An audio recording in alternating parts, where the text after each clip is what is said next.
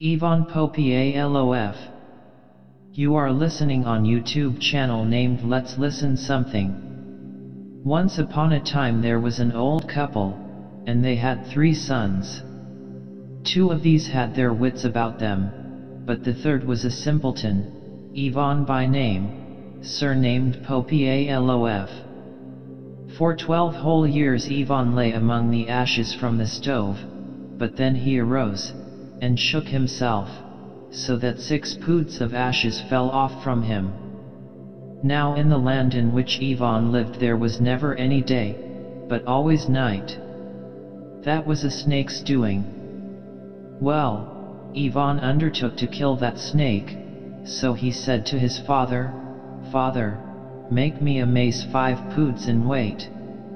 And when he had got the mace, he went out into the fields, and flung it straight up in the air, and then he went home. The next day he went out into the fields to the spot from which he had flung the mace on high, and stood there with his head thrown back.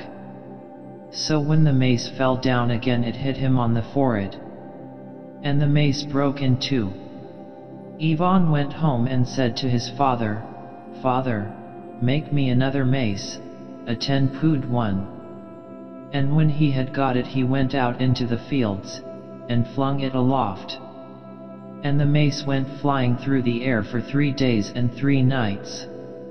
On the 4th day Ivan went out to the same spot, and when the mace came tumbling down, he put his knee in the way, and the mace broke over it into 3 pieces. Ivan went home and told his father to make him a 3rd mace, one of 15 poods weight. And when he had got it, he went out into the fields and flung it aloft. And the mace was up in the air 6 days. On the 7th Ivan went to the same spot as before. Down fell the mace, and when it struck Ivan's forehead, the forehead bowed under it. Thereupon he said, "This mace will do for the snake." So when he had got everything ready, he went forth with his brothers to fight the snake. He rode, and presently there stood before him a hut on fowl's legs, and in that hut lived the snake. There all the party came to a standstill. Then Ivan hung up his gloves, and said to his brothers, "Should blood drop from my gloves, make haste to help me." When he had said this he went into the hut and sat down under the boarding. Presently there rode up a snake with 3 heads. His steed stumbled, his hound howled, his falcon clamored. Then cried the snake, "Wherefore hast thou stumbled, O steed? Hast thou howled, O hound? Hast thou clamored, O falcon?" "How can I but stumble," replied the steed, "when under the boarding sits Ivan Popyalof?" Then said the snake, "Come forth, Ivanushka. Let us try our strength together." Ivan came forth, and they began to fight. And Ivan killed the snake, and then sat down again beneath the boarding. Presently there came another snake, a 6-headed one, and him, too, Ivan killed. And then there came a 3rd, which had 12 heads. Well, Ivan began to fight with him, and lopped off 9 of his heads.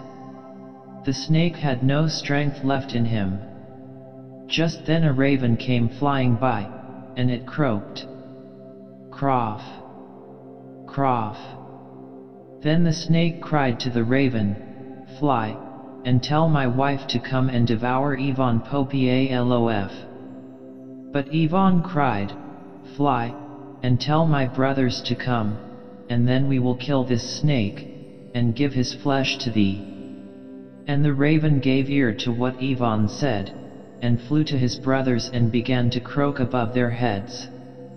The brothers awoke, and when they heard the cry of the raven, they hastened to their brother's aid. And they killed the snake, and then, having taken his heads, they went into his hut and destroyed them. and immediately there was bright light throughout the whole land. After killing the snake, Ivan Popyalof and his brothers set off on their way home. But he had forgotten to take away his gloves, so he went back to fetch them, telling his brothers to wait for him meanwhile. Now when he had reached the hut and was going to take away his gloves, he heard the voices of the snake's wife and daughters, who were talking with each other. So he turned himself into a cat, and began to mew outside the door. They let him in, and he listened to everything they said. Then he got his gloves and hastened away. As soon as he came to where his brothers were, he mounted his horse, and they all started afresh. They rode and rode. Presently they saw before them a green meadow, and on that meadow lay silken cushions. Then the elder brothers said, "Let's turn out our horses to graze here, while we rest ourselves a little." But Ivan said, "Wait a minute, brothers," and he seized his mace, and struck the cushions with it.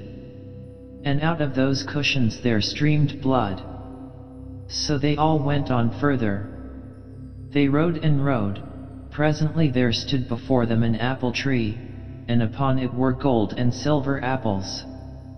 Then the elder brothers said, "Let's eat an apple apiece." But Ivan said, "Wait a minute, brothers, I'll try them first," and he took his mace, and struck the apple tree with it. And out of the tree streamed blood.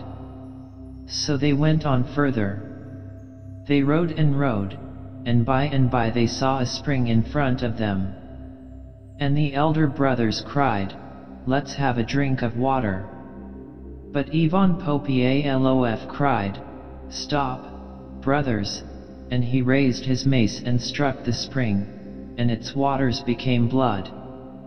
For the meadow, the silken cushions, the apple tree, and the spring, were all of them daughters of the snake. After killing the snake's daughters, Ivan and his brothers went on homewards. Presently came the snake's wife flying after them, and she opened her jaws from the sky to the earth, and tried to swallow up Ivan. But Ivan and his brothers threw 3 poods of salt into her mouth. She swallowed the salt, thinking it was Ivan Popyalof, but afterwards when she had tasted the salt, and found out it was not Ivan, she flew after him again. Then he perceived that danger was at hand, and so he let his horse go free, and hid himself behind 12 doors in the forge of Kuzma and Demian. The snake's wife came flying up, and said to Kuzma and Demian, "Give me up Ivan Popyalof."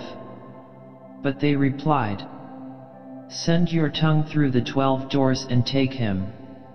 So the snake's wife began licking the doors. But meanwhile they all heated iron pincers, and as soon as she had sent her tongue through into the smithy, they caught tight hold of her by the tongue, and began thumping her with hammers. And when the snake's wife was dead they consumed her with fire, and scattered her ashes to the winds. And then they went home, and there they lived and enjoyed themselves, feasting and reveling, and drinking mead and wine. I was there, too, and had liquor to drink. It didn't go into my mouth, but only ran down my beard.